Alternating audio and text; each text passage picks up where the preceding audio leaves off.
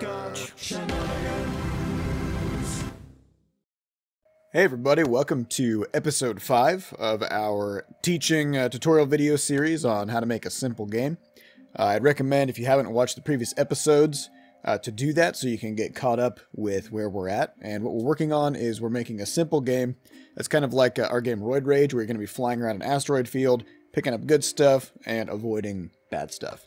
So I'm going to fire up the game so we know where we're at. In this episode, we're going to be working on something called a Parallax scrolling background.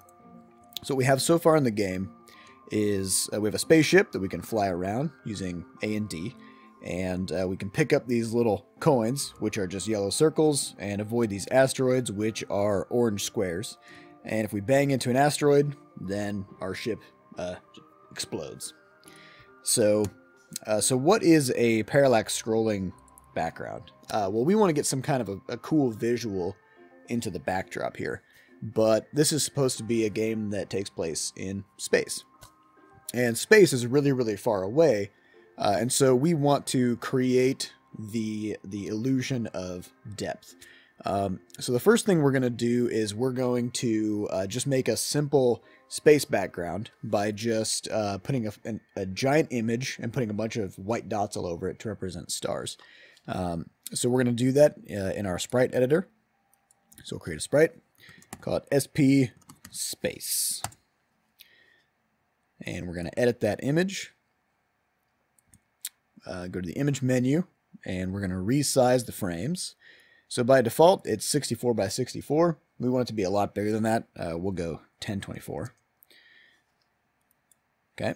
So now if we hit this little equal sign, it'll reset our zoom to be 100%. So this is how big it actually is. So we're going to take our paint bucket. We're going to just get a super, super dark color. We don't want just black because that's a little bit too boring. Maybe let's go with like a deep purple or something. So there's our backdrop. And then I'm going to grab the paintbrush tool, get this little dot, get a white thing here, and just going to put a couple of dots back here. So normally we would, have a separate, we use a program called Inkscape to generate all of our art assets. So what we're doing here is what would often be referred to as placeholder art, which is we just need something to be working. So we're just going to get this put together in the game so we can get a feel for what it represents.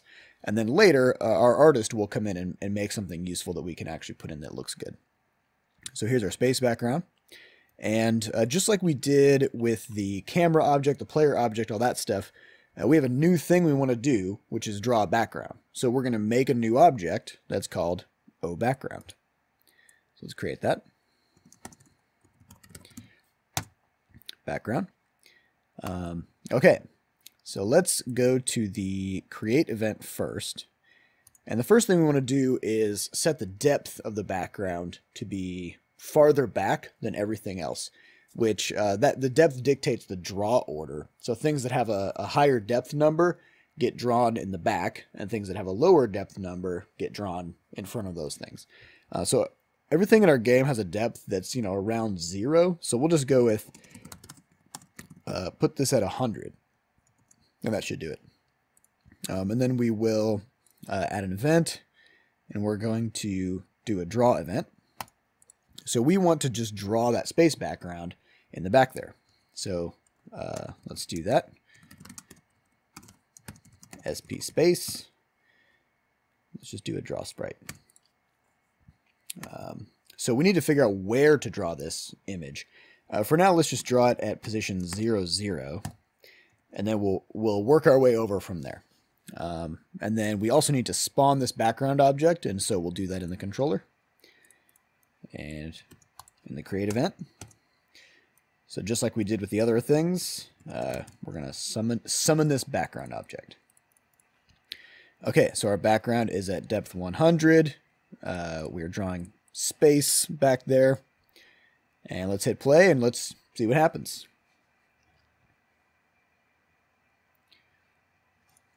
It looks like there's nothing there.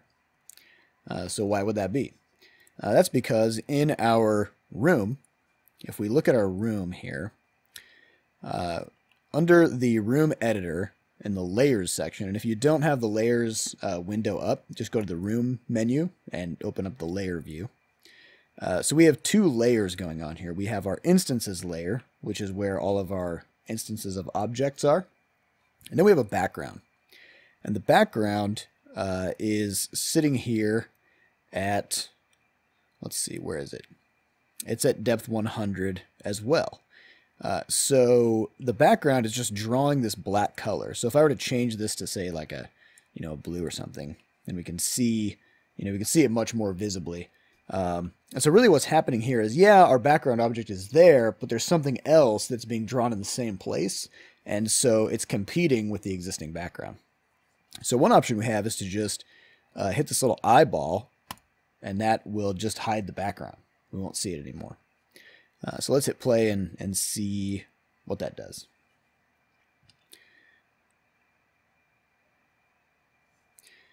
Okay.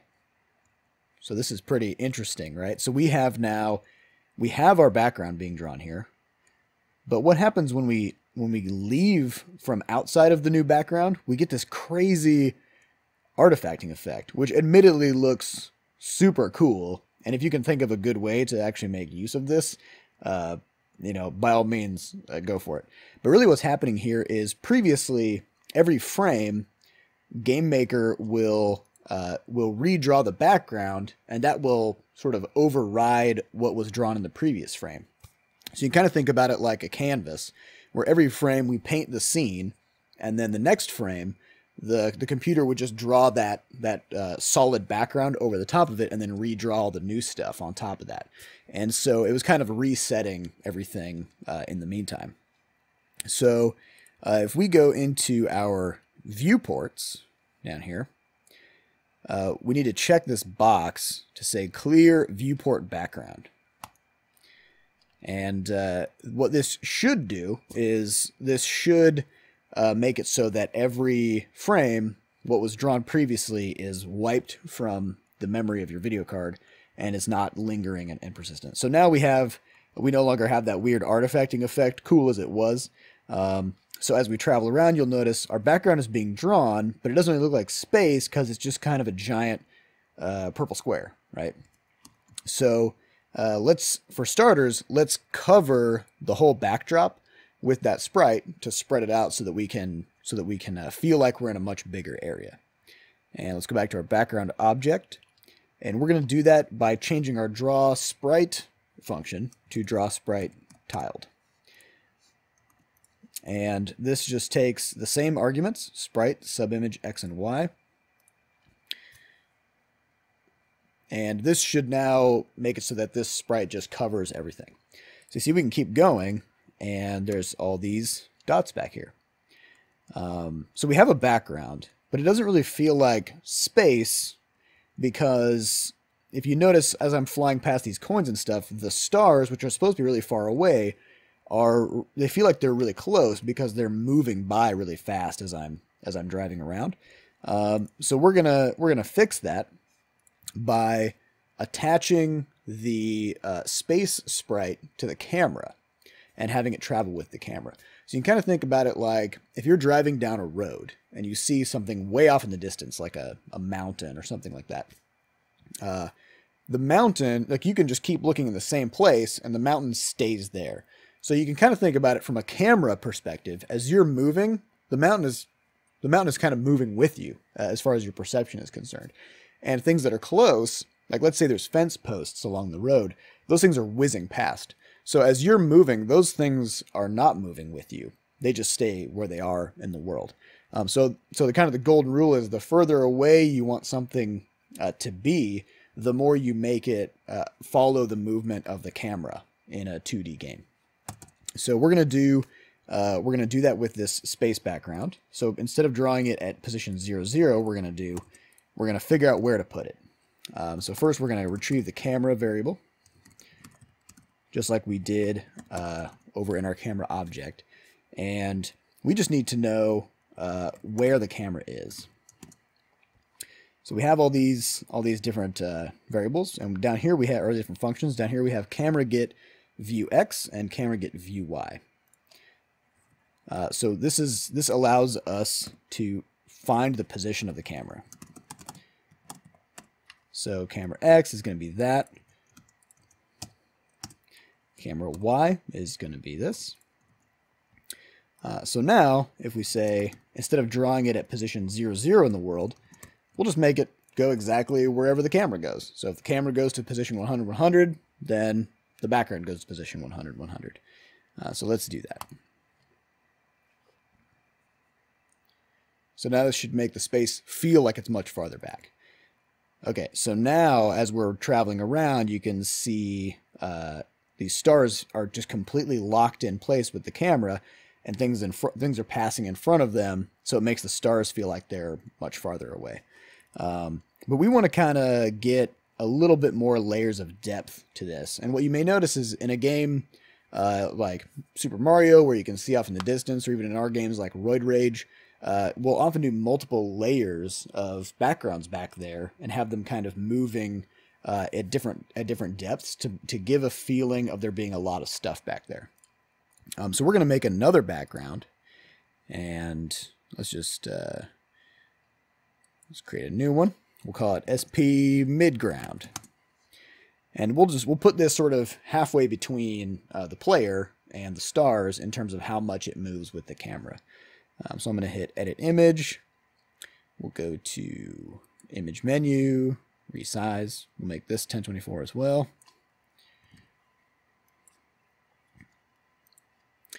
Okay, and this one we're going to make, instead of putting a solid color back there, we're just going to leave it transparent and just drop little white dots all over it to represent stars.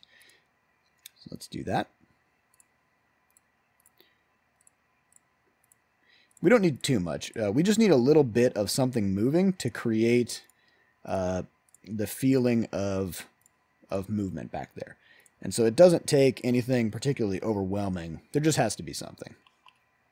So let's go ahead and draw this now. So in our background object, so we're drawing our space background. Now let's do the same thing with our midground. And so, like I said, the farther away something is, the more it's attached to the camera. So one way to think about where your space background is if you multiply it by the position of the camera, it's 100% connected to the camera. So we could say camera influence equals 1. So if we did this, and of course it would come out the same because we're just multiplying by 1, right? So then down here we'll say camera influence equals 0.5. And we'll do the same thing we did with the space background, but now we have a different camera influence. So here we're saying this midground is 50% influenced by the camera. So we should now see it moving half as much as the thing farther away. So the way to think about it is if the camera moves 100, the midground moves only 50. So now we have this cool kind of feeling of there being stuff really far back there, and then there's something much closer. So that's how you do a parallax background, and you can go pretty crazy with it. You know, you could do different sizes. So we can do draw sprite tiled ext, where we see camera, where we rescale the sprite back there and just reuse the same sprite, just rescale it. So we do 0, do these same positioning things. But now we're doing a 0.5 influence. So you notice I switched this previous one to 0.2 to kind of push it, or sorry, this should actually be 0.8 to push it further back. So then our X scale, let's just do a 0.7, Y scale 0.7, make it white, alpha of 1. So this is draw sprite tiled ext. So this allows us to rescale the image.